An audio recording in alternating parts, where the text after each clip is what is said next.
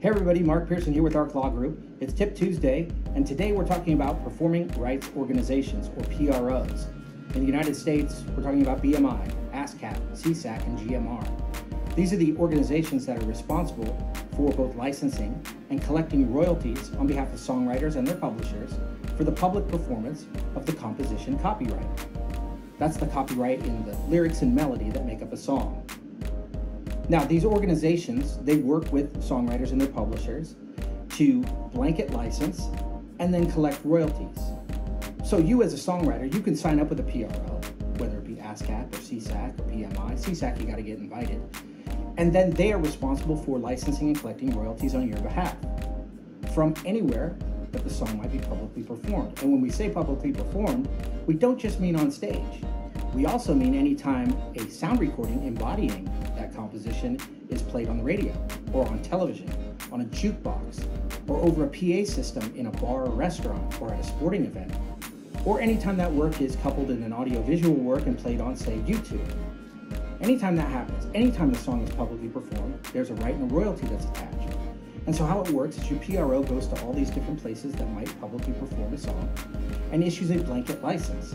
That organization pays a flat fee to use all of the songs that belong to that particular PRO and publicly perform them over a certain amount of time. Might be a quarter, might be a year, depending upon the type of blanket license that's being issued. Then they report all the songs that they play. The PRO checks to see which ones were listed with them, and then they divide that blanket royalty out and pay the songwriters and their publishers. It's a pretty simple system.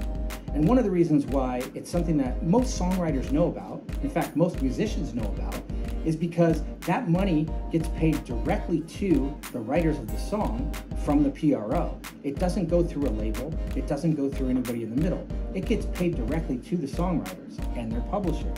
And so a lot of people are really interested in making sure that their PRO rights are correctly addressed in written agreements, because they want to make sure that they get that money because they know somebody's working to go get it for them and they're going to pay them directly. So PROs are really important. A couple things PROs don't do. One is PROs have nothing to do with sound recording royalties or rights.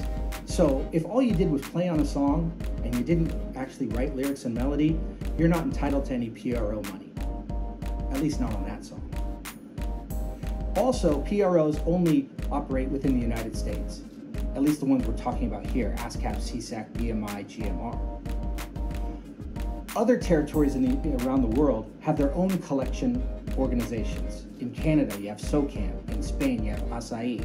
So, if you have a song that's being performed or used outside of the US, and you think it's making some money, at least on the performance royalty side, you might want to sign up with a publishing administrator that can go out and get those monies for you by working with other collection societies outside of the US.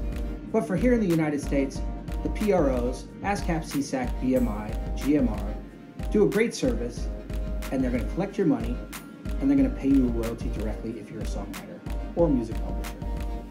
So, that's been Tip Tuesday. Hope you learned a little something, and hope that helped. If you have something that you want me to answer on Tip Tuesday, feel free to shoot us an email, info@arclg.com, or you can look us up on Facebook and Twitter. Shoot us a DM, and I will try to address your question in a future Tip Tuesday. See you again soon.